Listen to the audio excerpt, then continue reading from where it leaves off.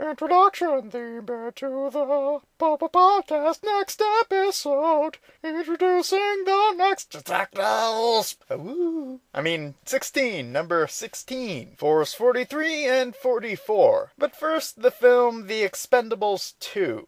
The Legend of Curly's Gold. Now, I like the first one slightly more often than that, so I thought I'd give my impressions on the second, by which I mean of the second. So here it goes. This is Sylvester Stallone. Everybody rubbed good, 'cause that's my new thing I'm gonna say. Yeah, whatever. I'm Jason Statham. I'm just glad my movies don't have any good one-liners for you to force in here. Well, fuck you, asshole. Easy, Arnold. As Bruce Willis, you know I got your back. Back, get it? 'Cause that line about being back, it's really easy to drop into any situation. Yes, well, as Dolph Lundgren, I just hope that nobody forces me to suppress my natural accent again. Listen, all you alligators, I'm Jet Li, and that's 5 seconds. Contract up, I'm out of the movie. Gee whiz. As some guy from the Hunger Games, I guess I'll have to be the new Jet Li. Though being 16, I am, of course, just one mission away from retirement. I sure hope that nobody kicks a knife in my chest, while weirdly having someone else hold the knife in place. As Jean-Claude Van Damme, allow me to say... And I pronounce you man and knife? What the fuck, man? You're stealing my lines. Hey fellas, I'm Chuck Norris. Yeah, I know, I'm great. Anyway, I'm just here to deliver a stolen joke. But if any of you happens to know how to get rid of the good, the bad, and the ugly theme, please tell me. You think that you guys have problems? My name's Randy Cooter. It means horny vagina. And that was the entire film. So, Force 43, the 43rd episode. We begin with the excitable girl being told that either she or boring douchebag will get a trip to America for space training. You see, the list was brought down to the airheaded girl and the guy who's constantly in the infirmary because of reasons, I'm sure. Actually, I think Lucy and Herr Beckham were in the runnings, but one of them worships Satan and the other is a Nazi trapped on a satellite. So excitable girl gets excited for the knowledge that she could win a fabulous trip out of the country/planet. Excited to the point where she squeezed at the faculty member who told her, which is to say Orko, whom she does not yet know to be the Donna Troy of the Space Monster Generals. And the squeeing goes like this. Oh my gosh, this is so perfect! Because ever since I was a little girl, I've been hearing these voices in my head from space, and I've been meaning to go visit them, but my boring douchebag friend won't let me walk outside his moon base because he says I'll blow up or something. The green-eyed man, who's also there, turns to Orko and says, You know, Orko, your only job is to tell me who's gonna be the monster of the Ark. And that girl just told you she heard voices in her head from space.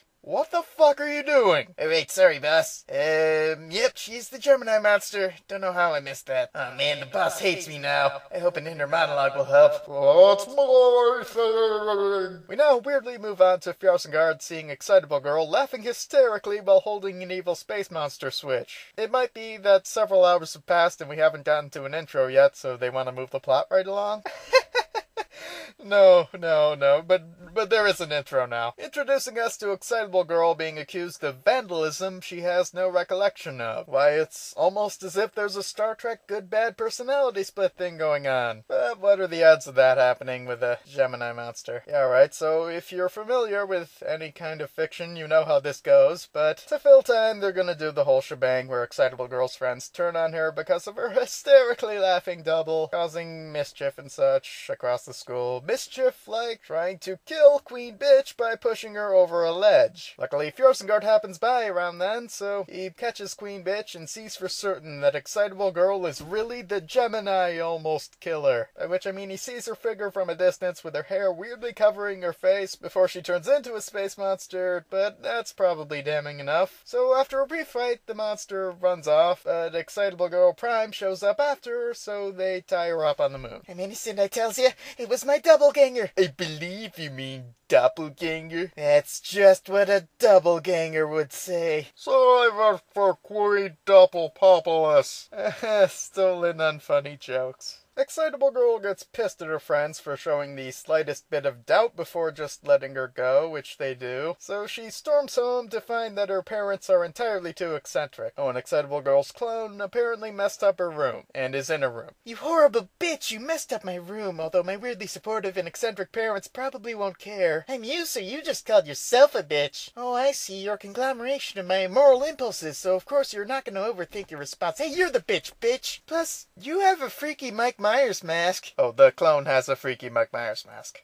by the way, which the rest of Team Fjosengard happens to see as Rainbow Joe passes them the school's security footage. Sifting through those, I'm sure he saw every other faculty member turn into a space monster, but it's not really relevant to the arc, so he doesn't bring it up. Oh yeah, you might think, since Queen Bitch was attacked from the front earlier, that she would have seen the Mike Myers mask, but she doesn't really have lines this episode, so she kinda had to keep her mouth shut. But like I said, Rainbow Joe's got it sorted for them. So Team Fjosengard teleports to Excitable Girl's room, and they chase her doppelganger to a more convenient place to fight. So when that happens, the monster starts to put up a good fight with exploding gambit cards and whatnot. Being a woman monster, though, she gets herself caught in a net pretty quick. Luckily for her, the green-eyed man's there to save the day. For evil. He's also there, I suppose, to explain that Excitable Girl is fighting for dominance with her evil twin, and that that's nowhere near as sexy as it sounds. He also explains that in exactly 12 hours, the clone will be the new Excitable Girl. For you see, even though the clone's been around for days, by existing for 12 more hours, it will